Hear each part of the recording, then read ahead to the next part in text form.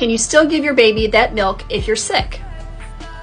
Current evidence suggests that breast milk or chest milk is not likely to spread the virus to your nursing infant. If you have active COVID infection and are breast or chest feeding, it's recommended that you wash your hands before breastfeeding and also wear a mask, especially if you have symptoms while you're breast or chest feeding, so that you can decrease the risk of passing that infection to the nursing neonate infant or toddler. If you have COVID-19 infection and are expressing milk, you need to make sure that you use your own pump to do so. Wear a mask as you expressed your breast or chest milk.